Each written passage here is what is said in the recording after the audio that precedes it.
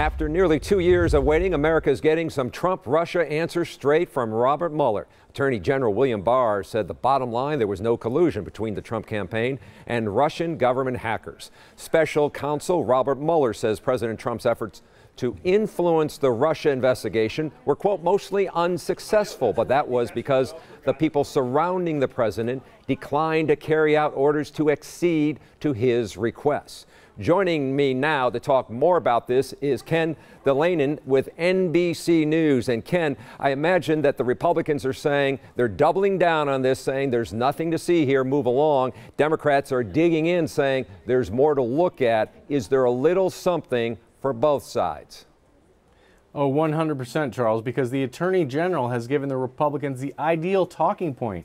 Attorney General William Barr, before the report was even released, stepped to the podium at the Justice Department to pronounce that Mueller found no collusion and that he himself, Barr, found no obstruction case. But then we got the report, and perhaps the biggest story of the day was the daylight between the Mueller report and what Barr was telling us, because the report clearly finds many instances of what the Mueller team viewed as obstructive conduct, potential obstruction of justice.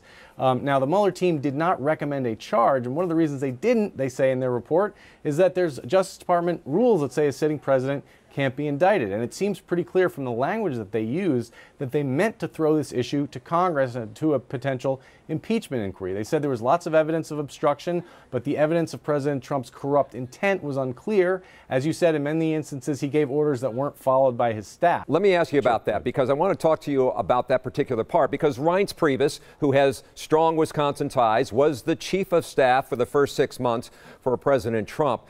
We looked through the report. He's mentioned at least 200 times. What is your take on his role, and is there some truth here about what the staff was trying to do to keep him out of trouble?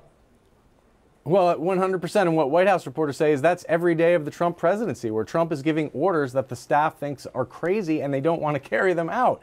And in this case, Mueller details specific instances by Priebus and others, and particularly Trump ordering that Jeff Sessions, the Attorney General who had recused from the investigation, he wanted Sessions to unrecuse himself, something Sessions was never going to do. At one point, Trump wanted to fire Robert Mueller. Now, these are cases where the staff resisted and it didn't happen, and I guess the country's better for it. And Donald Trump is lucky because, you know, had those orders been carried out and the investigation been squashed, that could have been a more clear case of obstruction of justice. Ken Dilanian from NBC News. Thank you, Ken.